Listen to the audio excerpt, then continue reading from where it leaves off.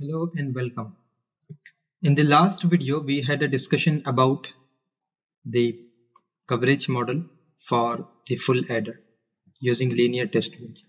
Now in this video, I will explain you how you can write the coverage model for the combinational adder using system Verilog version of UVM.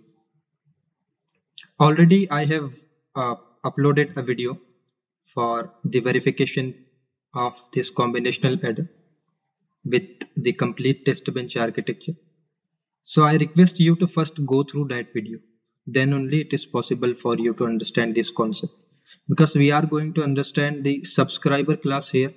We are not going to discuss the entire test bench architecture. Okay, so I will put the link of that video in the description. And I request you to go through that video first. Now let me explain you the test bench architecture, what the modification we are doing for that combinational adder verification. Now as you can see, in the environment class, we are defining one subscriber class, and this subscriber class is a component class in the UVM based class hierarchy, and it has this inbuilt analysis export. So if we are extending a class, our own subscriber from UVM subscriber, then it will have this inbuilt analysis export and one virtual write method. Okay, I will show you with the help of code.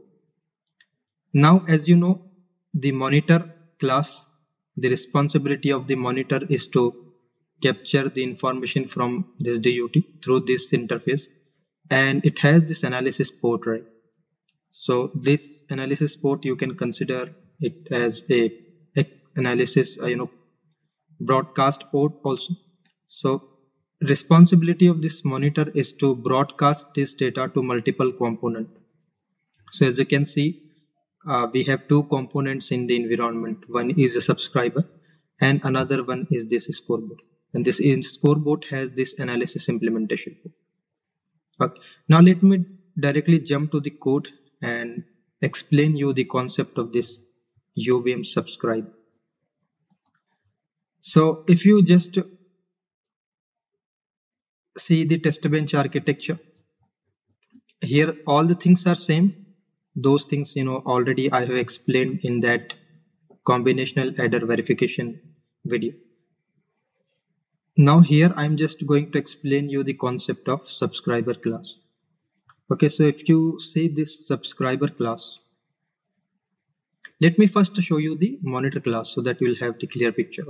So this monitor class, which is extending from UVM monitor, it has this analysis port, okay, UVM analysis port, and which is a parameterized one. So we are parameterized with the type of transaction and giving an instance as AP analysis port. And it is a component class. We have to register with the component details factory registration method. Now here we are capturing the information through this virtual interface on this transaction object, right? And we are putting that captured information into this analysis port. Okay, we are collecting that in this transaction object and we are putting that into this analysis port. And the analysis port dot write in the parenthesis we have to give this transaction object. So this analysis port has this inbuilt write method, which is a non-blocking in nature. Okay. Inside this scoreboard, as you can see, it has this analysis implementation port, and we have to define this UVM analysis IMP hash parameterized with type of a transaction. And then the second one is a scoreboard where we are defining the implementation detail. So here in this case, we are defining that implementation detail inside this scoreboard class itself. So second argument will be scoreboard, this class itself. Now let me just walk you through the subscriber class. So if you see the literature, you will find many definitions for this subscriber class. Okay, so this subscriber class is a component class in the UVM based class hierarchy. Hence we have to register with the tick UVM component details factory registration macro and its default constructor expecting 2 arguments. And this subscriber class encapsulates a UVM analysis export and one virtual write method. So this analysis export is for receiving the transaction from the connected analysis port. Okay. So in our test bench architecture, we have analysis port that monitor has. Okay. So it is broadcasting this data to multiple components like a scoreboard and subscriber in our case. And it is not mandatory that we should register. We should extend the class from UVM subscriber. You can extend it from UVM component also, but it is recommended for good programming practice to extend it from UVM subscriber, our own subscriber from UVM subscriber class. Okay, so it will have this. If you are extending from UVM subscriber, it encapsulates UVM analysis export and one inbuilt write method in it.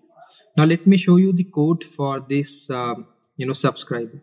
So how we are defining class adder subscriber, which is extending from UVM subscriber, and it is a parameterized class. So we are parameterizing with the type of a transaction. So as you can see,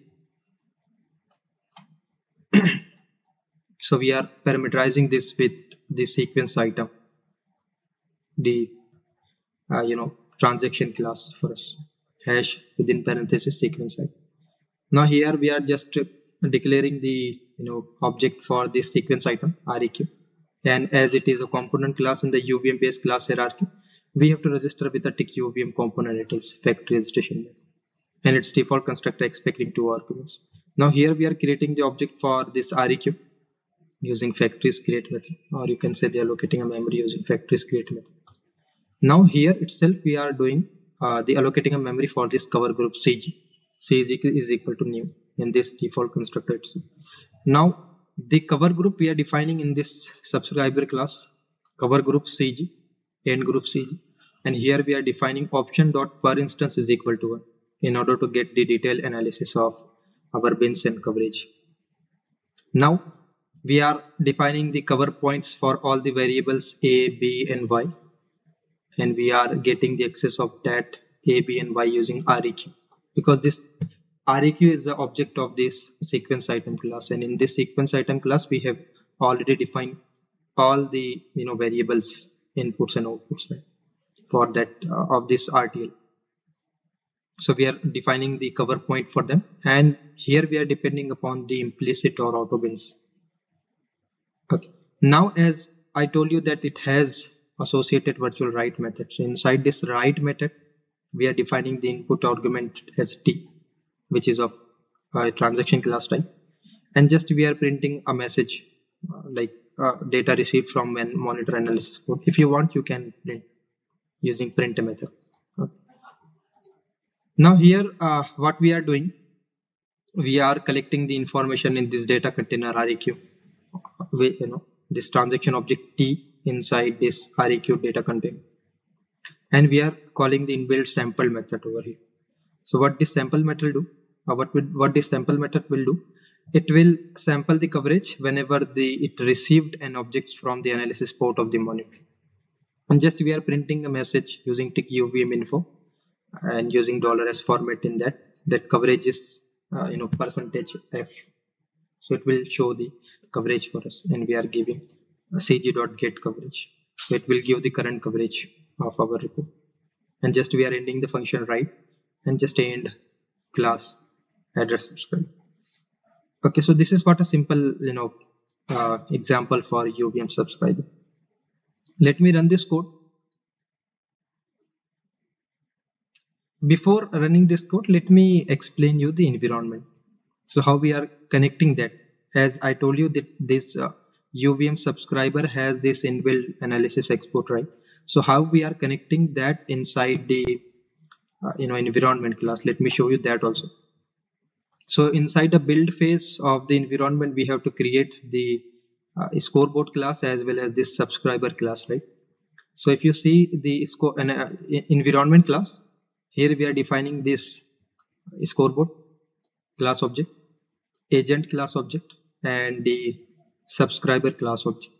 As it is a component class, we have to register with component details factory registration method, and its default constructor expecting 2 arguments.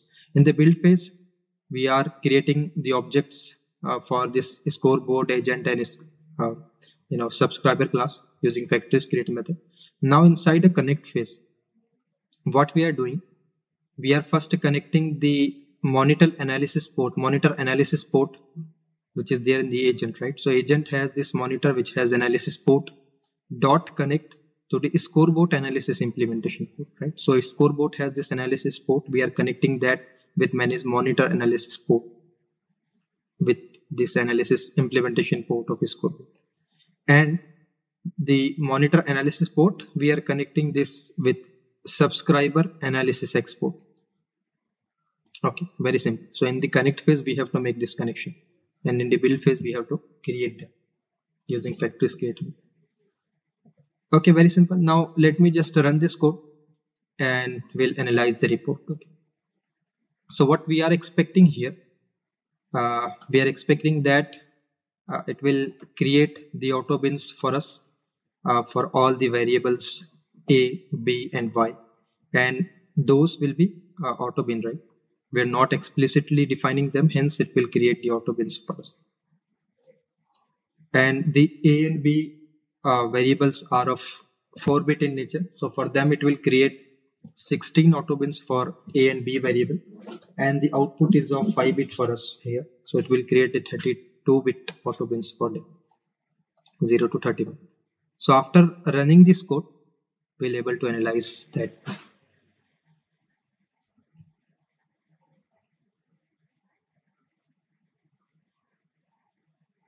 Okay, so as you can see, we are getting the report for that. For A, it is creating 0 to 15, right? Auto bins for B also, and for Y, which is of 5-bit, hence it is creating auto bin 0 to 31. Okay.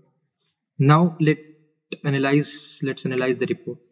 For A, it is giving 62.500 coverage, because some bits are, some bins are hitting and some are not. Similarly for B, it is 62.500, and for output it is giving 31.250.